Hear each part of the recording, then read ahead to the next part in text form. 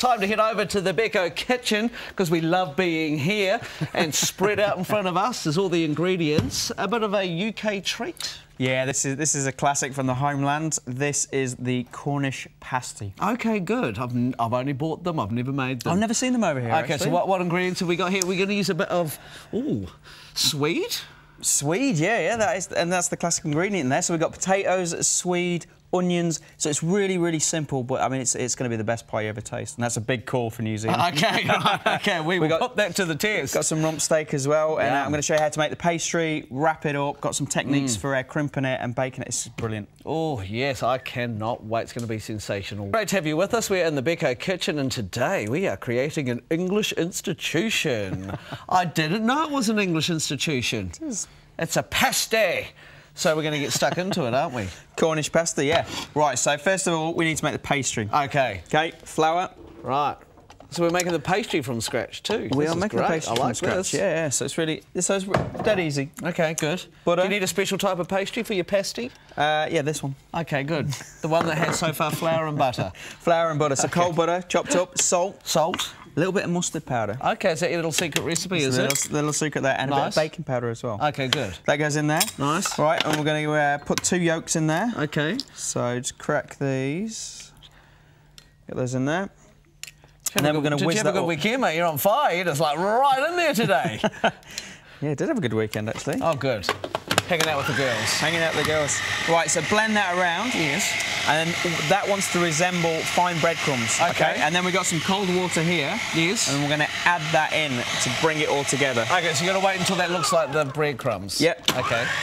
It's getting there slowly. So yeah, so slowly. You still got some big nuggets of butter in there, but just a little bit more. Take a couple of minutes to do this. Stage. But for the sake of television, we're going to speed this up slightly. Yeah. And then you're going to add a little bit in. Okay. And then just pop it in, let it go around, let all that water incorporate into it. You can add a little bit more. Sometimes you might need a little bit more water or a little bit less. So it's always pays to sort of add it in, get it in, and just enough now to move it all around. Yeah. Sounds like it's going to die on us.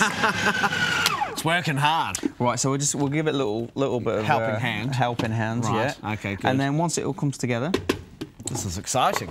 Or nearly comes together, you can tip it out. Yep. With a little splash. So you can see it's getting larger now. Yes, it's starting to look like pastry. There you go. Okay, good. And then, are we going to need it? Well, we're just going to bring it together. Okay, cool. So you can pop it on here. Yeah. You all right? You all right? Yeah. You happy with how things are progressing? Yeah.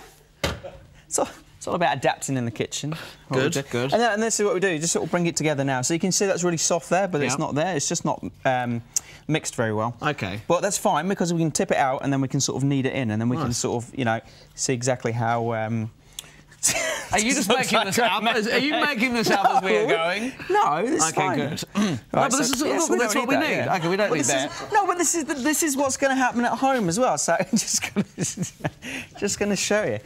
Right, and then that, and then just knead it a little bit so it all comes together. Yeah. And then don't worry about those bits. Don't worry about the bits on the ground. Good. No, and there's your pastry. Right, so wrap it up. Good. Wrap it up tightly in cling film. Pop it in the fridge for about an hour so it rests. Good. Well, that turned out right, actually. Pretend we did that. And look, here's one we made earlier. Look at that. Hey! That's what I'm not too worried about. Okay, sweet. Right, so that's your pastry. So that's rested. Okay, there cool. It is. It's quite spongy, but it's quite stretchy. Okay. Yeah. And that's what we want because we're going to be wrapping it.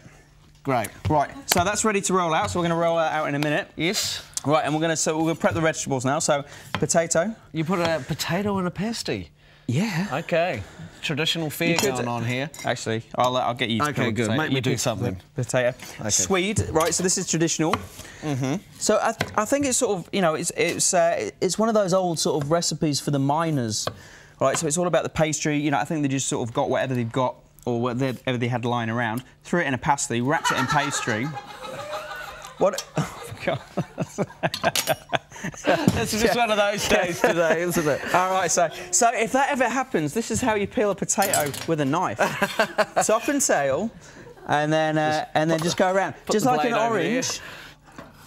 Okay, and if you get a little bit too much potato on, throw it in the oven. Do potato skins. Oh, they're no, really there you good. go. We're not wasting food. No, we don't waste food. And You're very efficient when we muck up, Mark. Can I just say that? You've got an answer for every situation. I love it.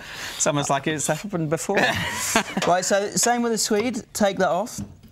And then what you want to do is... Oh, God, that was a bit too much.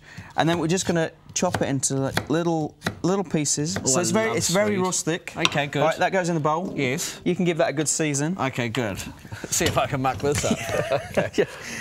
And then we're going to do the same with the potato, and we're going to peel an onion as... Oh, God. We're going to do... We'll come back very soon here in the Beko kitchen, where our pasty is going to be amazing. Maybe we take a quick little break while we catch up with Holly. Okay, things are under control. Still to come, we'll get to enjoy the sounds of one of my favourite artists ever, Tammy Nelson, as she shares her new album with us right now. Though here she is. I actually think you guys need some help. So true. Right. Have you ever had a pasty before? I have. I'm Canadian, so it's that same British Commonwealth thing. Nice. Nice. Have you... Pull the wool over your eyes. Better be real. Have you made one from scratch before? Are you kidding me? Yeah, no. Do I look like I spend a lot of time in the kitchen? No. Not with that amazing dress on. And if anything gets on this, you guys are in trouble. We're in trouble. Okay, cool. Right, well, you can help with the salt and pepper then. That I can do.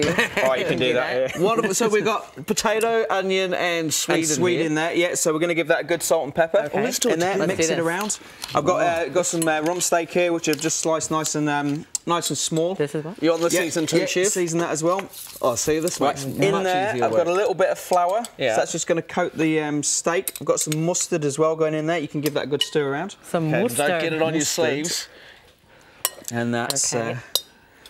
These ABBA sleeves are not made for the kitchen. It's a great dress. They're just made for being wonderful. And it looks good on your album Fabulous. cover. Sassafras, that is such a good album, by the way. Thank you. We'll talk about that more soon, otherwise now we'll feel left out. And then we've got a little bit of parsley, which we're just chopping up as well. That goes in with the beef. Yeah. Okay. So that's cool, all right. And then... And a pasty is usually I've got a little bit of, Okay.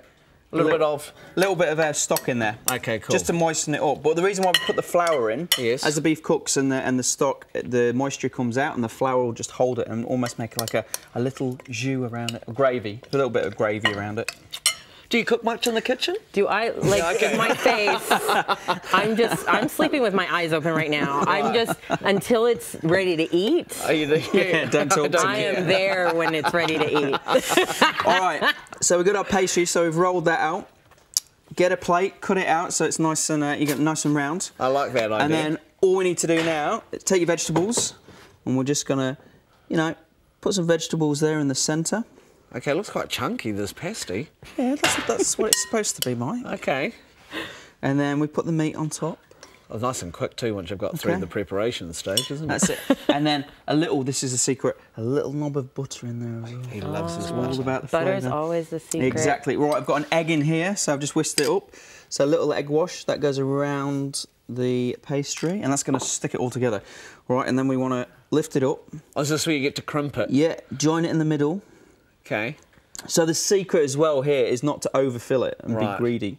Okay, but we can get a bit more in. Get as much as you can get in. He says that. Without overfilling it, all right? There's a very fine line. And then just give it a rough crimp so it's all together. This is looking a bit greedy. It is looking a bit greedy. That's like me after a chocolate cake trying to zip into my dress.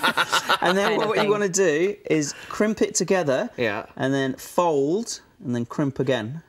So put it together, fold, crimp, fold, crimp, and you go all the way along. Okay, so you're making it, nice and secure, nice and tight. A little bit of flour on your fingers if it's a bit wet, and you're sealing that in. Nice. So that's really the difference between a pie and a pasty, isn't it? It's all to do with the crimping. It's the crimping. It's the crimping. That's a little bit more to it. Okay. And then egg wash, same egg wash. This is like a national dish. I get disowned from the UK. Michael. I don't make this right. And then egg wash all over.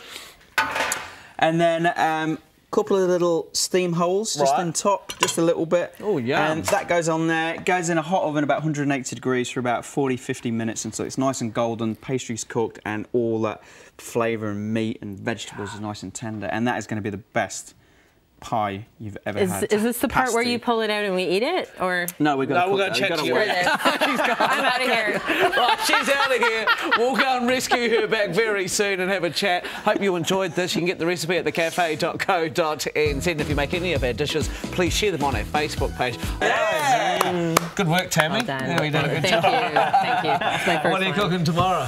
Right, tomorrow I've got a Persian lamb tagine. Oh, yum.